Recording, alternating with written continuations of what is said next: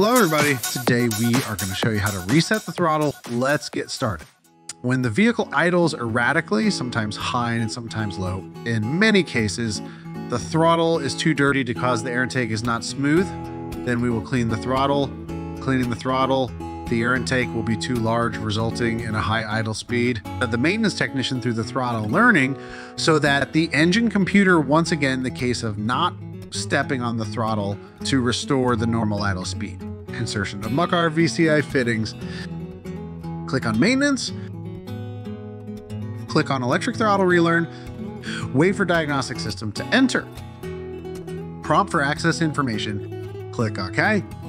Select your car model. Prompt switch on the ignition. Click OK. Wait for diagnostic system to enter. Prompt throttle learning. Click OK. Click read fault codes. Click OK. Prompt throttle learning. Click OK. Click on type 4 units. The status changes to finish correctly. That's reset is complete.